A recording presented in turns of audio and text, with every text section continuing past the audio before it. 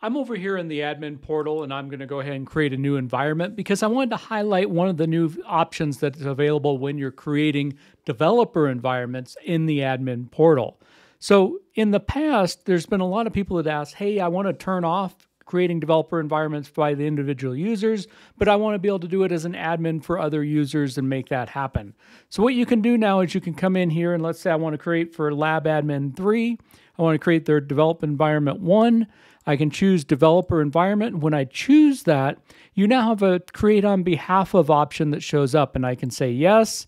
I can then come in and say lab and it will allow me to pick the user that I want to create that for and then go ahead and create the environment on behalf of that user.